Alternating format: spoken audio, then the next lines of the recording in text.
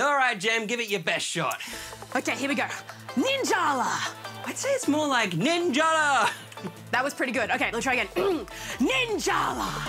Ninjala!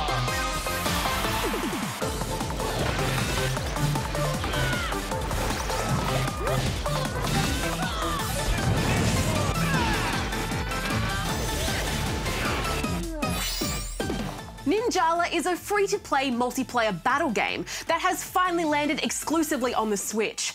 Hey, Will, do you want to try and take a crack at explaining this game's wacky world? I'll certainly try. Long ago, the world was guarded by a clan of ninja, whose powers may have come from an asteroid. It's not overly clear. Now, decades later, the World Ninja Association has been formed in order to find the next generation of warriors. These potential candidates must fight to prove their worth. There's also a mysterious property known as Ninja Gum that helps fighters summon the strength of Shinobi. Let's go! Ninja Gum Battle Royale, I got it all right. Couldn't have said it better myself, and nice segue there mentioning the gum, as it does form this game's sticky foundations. There's your standard light and heavy attacks. You can dash and run up walls, but the big game changer is that your weapon can be almost anything. Due to the power of the Ninja Gum, your melee attack can be a simple Ippon katana, a yo-yo with ranged abilities, or even a donut. Plus, you can summon a big bubble of gum to shoot at an enemy, or help you construct a larger, more powerful weapon. You can also morph into items scattered around the map for a short time. Taking the idea that a ninja can blend into any environment to the extreme. And if bonking people over the head with a corn cob wasn't fun enough, the whimsical Ninja Gum allows for a whole variety of special moves. Once your super move is fully charged, you can unleash its devastating ability. From a dragon that deals damage to your closest enemy, to a sticky wad of gum that instantly knocks out your opponent. Taking cues from its squiddy shooty brother, Splatoon, Ninjala just oozes charm and style in all its strange attacks. Now, with so many moves and attacks at my disposal, I did find the controls a little confusing up front. Using the right trigger for my basic attack just didn't feel as intuitive as I'd like. While I agree it is a bit of a shake-up to the expected control layout, I actually didn't find it that off-putting. Mapping each move to a designated button took away the reliance on button combos and made combat feel more streamlined in a way. I know that the right trigger will give me a quick jab and the X button will launch my special move. The online battle arena is punishing enough without having to worry about playing Twister with your digits. Yeah, that's a fair point. No matter how confident I thought I was with the controller, it did not help online. There's currently 2 game modes on offer, a simple 8-player battle royale match or a 4v4 team battle. Whilst it's nice to have teammates backing you up, nothing really tops the exhilarating rush of the battle royale, desperately trying to accumulate more points than all of your fellow ninja, which I rarely did. Those smug anime faces will haunt me forever, alongside the soft sobbing of my poor failed ninja. I will say though, despite the chaos, there is still room to plan your attacks.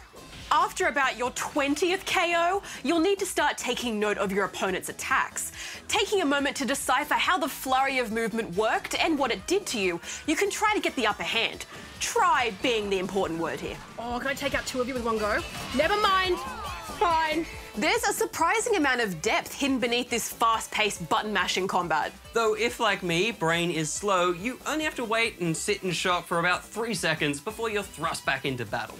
And aside from opponents, you can also destroy respawning drones. With each respawn, they grow in size and point value. Again, like Splatoon, if you're not confident in taking the brunt of the fight, you can just try and earn a few additional points by taking on the optional objectives. Again, try being the important word. Ah, those pesky ninja, there's no escape. Now this game requires a constant internet connection, so you should absolutely keep that in mind. The game constantly checks to make sure you're still online with every button you press. Even the opening tutorial videos aren't in-game, they pop up in a separate browser tab. Despite relying on a steady connection though, it took no time to find a match online. So it's safe to say the servers are holding steady. Plus, you won't need Nintendo's paid online subscription for the multiplayer, so you'll just need to make sure your fellow ninjas have a strong internet. I think what Jem was gonna say there was you need to have a strong internet connection. How ironic. Well, while you wait for your mates to jump back online, you can always check out the single player mode. You'll take on the role of up-and-coming ninja Van, as he's trained by his master ninja grandpa. The story is told in these lovely motion comic panels, and each episode acts as a little training mission, teaching you how to fully utilize your abilities. We also get to experience a lot more of Ninjala's weird, charming world, and fight some bizarre alien bosses.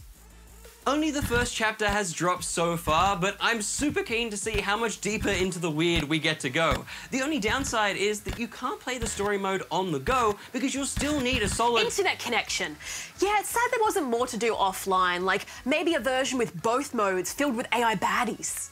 There's also only 2 maps in rotation as well, and whilst they each offer a unique landscape to traverse and fight upon, the game does currently feel a little lacking in content, but given how quickly the community has jumped on board, hopefully we'll see it expand in the future. But Jem, we do have to talk about the Ninja Gum elephant in the room. Despite being free to play, Ninjala does have microtransactions. Pretty quickly, you're introduced to the game's Ninja Pass system, with points earned unlocking different tiers, which unlock different items. You want any of that, you'll have to pay for the pass. There's also a few cosmetic items that can be bought from the store, and the story mode itself is a pay-to-play on a chapter-by-chapter basis. And after being sold on this being a free experience, it kinda hurts to see dollar signs. Yeah, I'd happily pay for the game just to avoid seeing those dreaded microtransactions, because what I do see here is a pretty fun multiplayer experience. There's some really unique abilities and attacks that I'm so keen to master. Plus, jumping online with friends only heightens the chaos and colour. Yeah, I did a thing! I'm giving Ninjala a solid 4 out of 5 rubber chickens. It's just simple, frantic fun, right? Though I have my controller troubles early on, the constant thrill of the beat 'em up makes it pretty hard to put down. So I'm giving it 3.5 out of 5 rubber chickens. Ninjala! Ninjala! Ninjala!